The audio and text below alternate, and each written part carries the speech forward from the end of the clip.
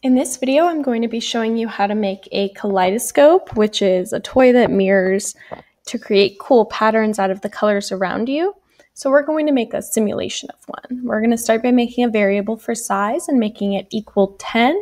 Then we'll make another variable, and this one is going to be called change. And we're going to make that equal random and then in parentheses 0.75 and 3. And this is how we're going to change the size of our ellipses. So we're going to start out by making a set of ellipses. The first one's going to be at 500, 500, and we want to make all of them height and width of size. So to make this go a little bit faster, I'm just going to copy and paste. And for this set, we want to make 5. The first one's at 500, 500. The next one's going to be at 1000, 500.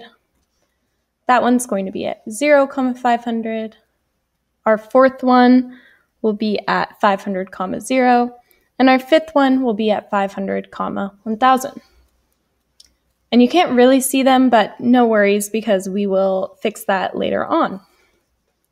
So the next thing that we're going to do is make another set of ellipses, but this time we're going to make 4 of them. So I'm just going to paste that same code we used.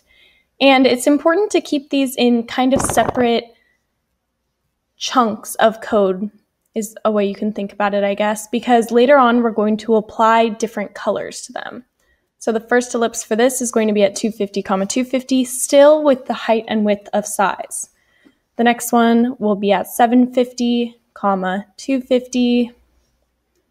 Our third one is going to be at 250, 750. And then our fourth one for this set is going to be at 750, 750. And at this point, we're just kind of peppering these different circles around the canvas, and that's going to make it so that later on it makes a really cool looking pattern.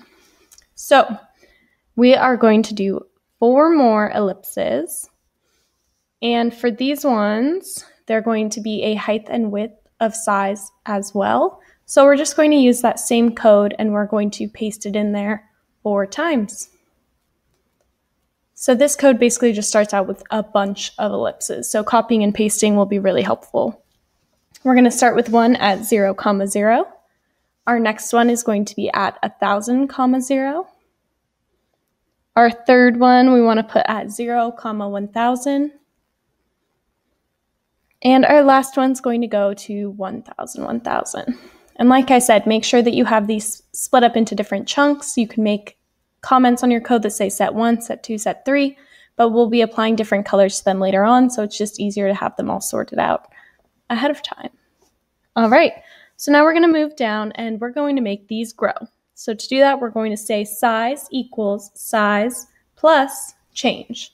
So now every time that we reload this, it will be a different number for change.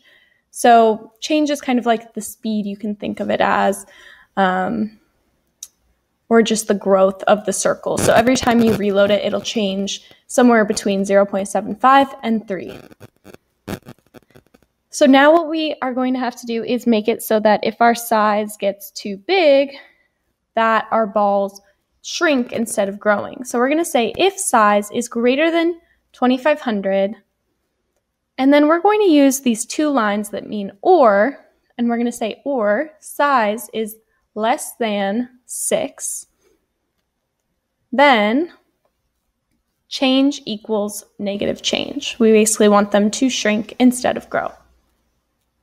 And to make those 2 lines that mean or, it's right underneath your backspace key. So that's a really useful way that you can cut down on the number of conditional statements that you have to make. So now we're going to move on to making the gradient colors. So to do that, we're going to make 3 variables, R, G, and B, and we're going to set each one of them equal to random in parentheses 200. So some random number up to 200. All right, so we have our R, G, and B. Then we are going to make 3 more variables for R2, G2, and B2.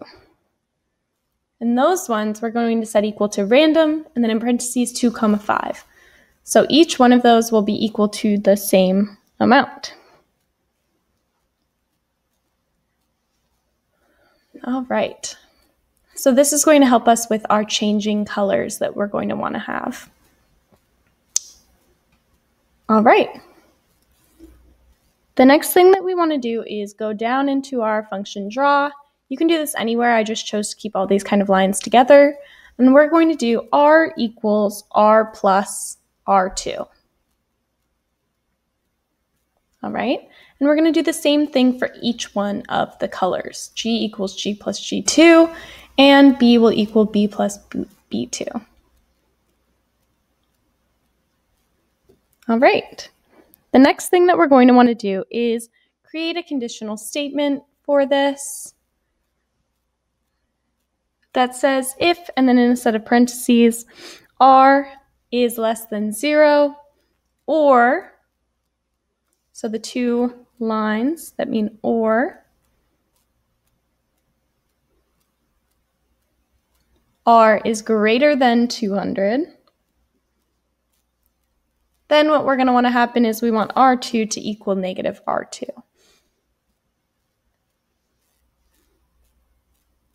All right, so this is going to help us when we're changing up our colors. So we want to do this for each one of our color sets. So R, G, and B for red, green, and blue. So we have our first one built in there.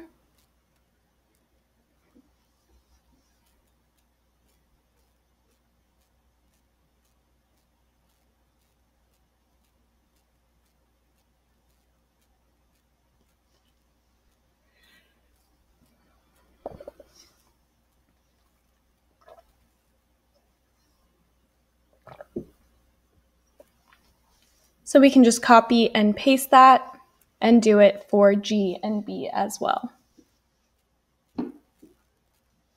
Copying and pasting is a really good way to save some time when you're writing a lot of code like this, but you just have to be really careful with it. Make sure that you are actually changing every letter to the letter you want it to be. All right, so now we're ready to apply all of this to our circles. So we're going to go back up to the very top inside of function draw still, and we want to add no and then a capital F fill with a set of parentheses. So this takes away the inside fill color from our circles so that they can overlap and we can see what's underneath instead of a fill. We're going to change the stroke weight to 3, making sure that your W is capitalized. And then we're going to apply a stroke of R, G, B, and then let's do 255 minus R. And that'll be the red, green, and blue values. And then the last one is the opacity. So how opaque is your circle, your color. And we're going to apply a different stroke to our next set of 4. We're going to do B, G, G, G. And then our last one, let's do stroke, and then in a set of parentheses, G, B, R, B. And play around with different variations of this. There's no one right set to make it look good. There's a lot of different ways you could do this that it would look super cool. And this is what our finished product looks like. It's kind of a mesmerizing kaleidoscope. Thanks for watching. Don't forget to subscribe to stay up to date with all of our newest videos.